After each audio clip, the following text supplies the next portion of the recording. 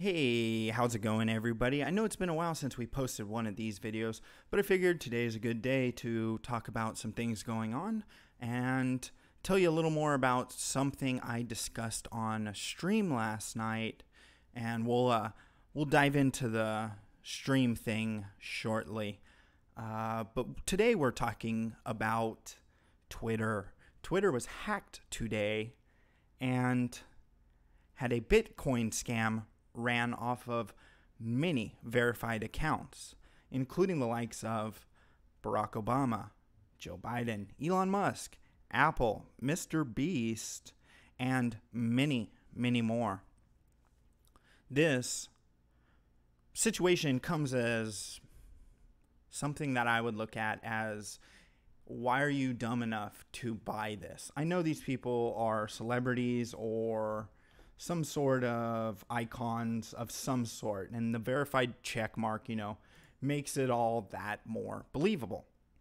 However, if you ever heard of anything growing up like the Nigerian scandals where they would say, hey, send me some money, I'm a prince in Nigeria, I'm in a really tough situation, I'll return your money to you twofold, you would ask the question, what is this?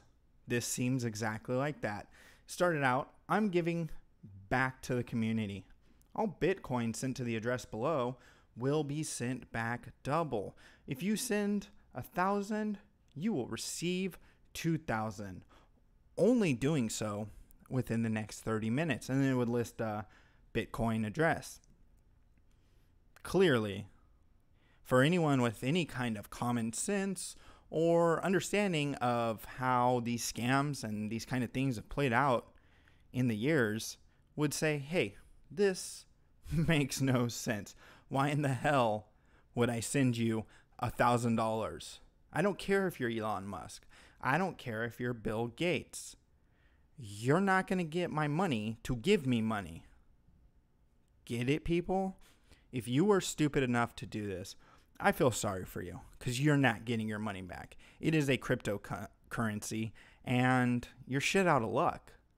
But I also have to tell you, I have a bridge to sell. I think you'd be highly interested in it. If you send me $1,000, I'll sell you this bridge I have over here. Because quite honestly, you're probably gullible enough or just stupid enough to buy it. Twitter decided the way to get around this situation was to lock down all verified accounts, because this attack and hack situation with the scam seemed to be only coming from verified accounts.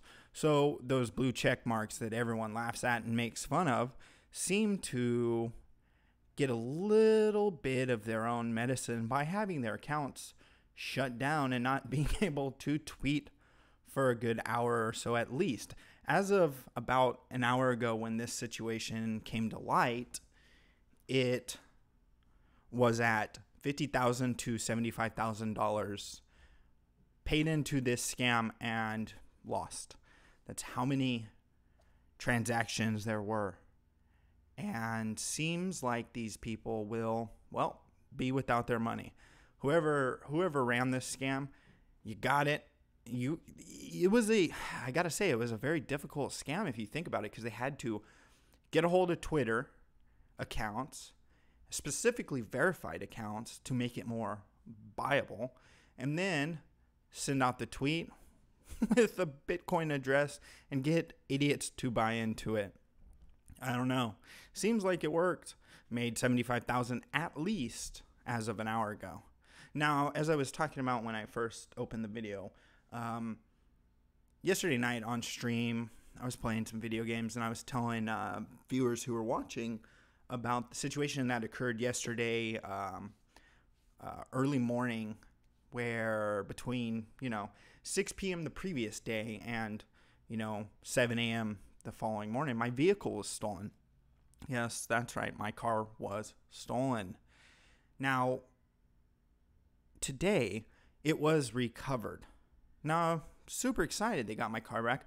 No damage. The person just drove it and then stole my A6400 the Sony I had just picked up recently to shoot video, my laptop, and some other stuff. But that pisses me off well enough, but I have renter's insurance, so I'm covered. No worries, I'll get that figured out. What pisses me off more is the city has a standard on stolen vehicles. When they recover a stolen vehicle, they have a policy of notifying the owner if it's drivable before they have it towed. Now, with all of this stuff going on in the world, cities aren't making as much in parking violations because a lot of them have turned it off, just like this city has. Well, they didn't notify me. So not only did I have really expensive things stolen out of my vehicle, the city also decided to steal $257 from me in order to get my car out of the tow yard. That's right. Not only did I get fucked by someone who stole my car and stole my camera, motorcycle helmet, motorcycle jacket, laptop, and God only knows what else, including the goddamn owner's manual for the car, I was the victim of the city stealing $257 from me in order to get my car out of impound. Now, I don't have to buy those things back, those cameras, all that stuff. I don't have to buy that back.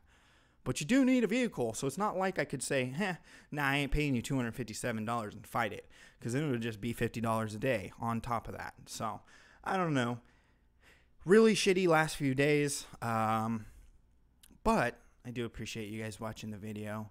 So be sure to like, share, comment, and I will see you guys hopefully this evening. I think I'm going to be doing some game streaming over on 8-Bit Hooligans and on the D-Live channel.